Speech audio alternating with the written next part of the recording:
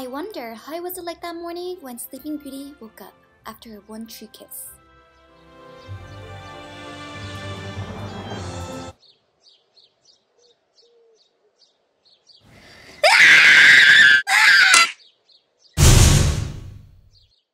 No, what I meant was, what if Sleeping Beauty didn't sleep well? What if she was sleep deprived?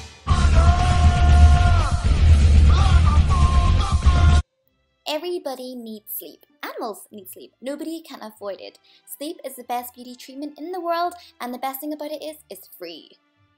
You already know what it's like to be sleep deprived. Your skin gets drier and paler, you're edgy, your dark circles go in intense mode, you stress easier, and your immune system is lowered as well. We may not be Sleeping Beauty, but we can get beauty sleep. Today, I'm going to share how you can sleep better so you can wake up feeling good and looking good, and also share how you can take advantage of sleep whilst beautifying yourself.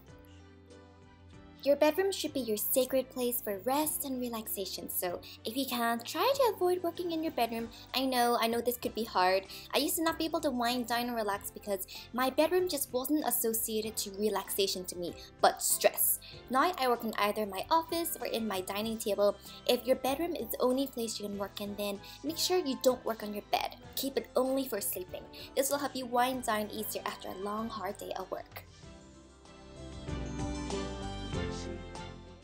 We should all stay hydrated throughout the night, but try to just sip your water rather than taking big gulps, or you'll find yourself waking up constantly throughout the night to use the bathroom. This will disrupt your sleeping pattern. Avoid sugary and caffeine because you guys already know why. Why did I have that espresso? I have to get up in 3 hours.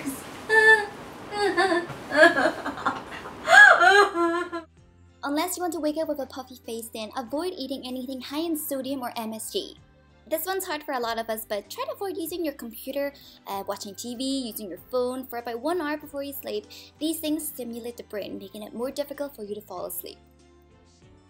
Good night. Mwah.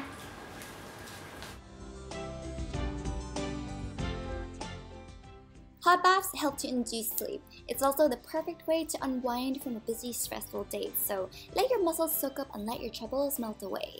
Your body temperature rises during your bath, but once you're done with it, it immediately cools down, relaxing your body and mind.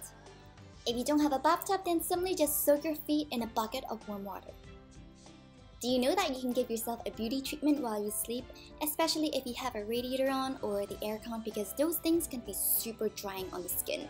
Today, there's a lot of great sleeping pack masks out there, and they basically form a film over your skin, keeping the moisture locked within.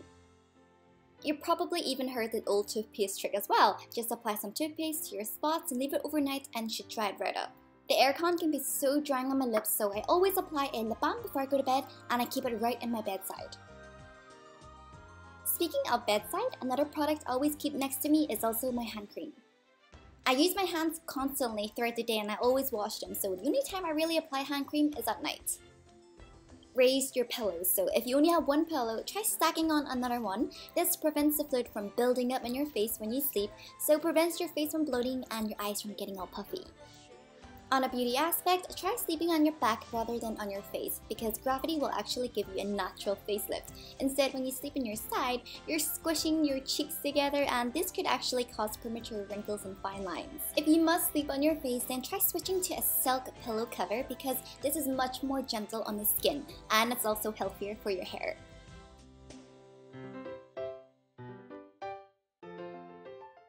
To do a little bit of reading before I go to bed. Nothing too exciting or I'll be up all night trying to read everything. Instead, I like to read something that's more feel good because it puts me in a positive heart and mind. Plus, it helps me sleep as well. I don't even light my scented candle, I just keep it by my bedside, and the last thing I smell is this beautiful scent, and the first thing I smell in the morning is also this beautiful scent. You need darkness when you sleep because it increases the production of melatonin, which helps you sleep. If your room isn't dark enough, then definitely put on a sleeping mask. I always find I fall asleep much quicker when I have it on. Good night, sweet dreams!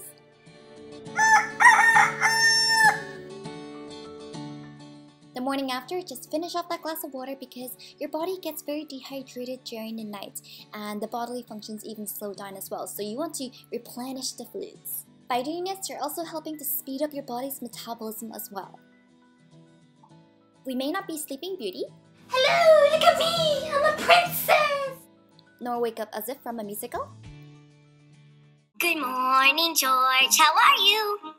I hope you're feeling fine. But we can wake up from a good night's sleep feeling fresh, invigorated, and ready for the day ahead. A new day, a new beginning, new opportunities, new people to meet, new ways to love, new ways to live. Have a wonderful day, guys, and most importantly, have a wonderful sleep. Yeah! Wait.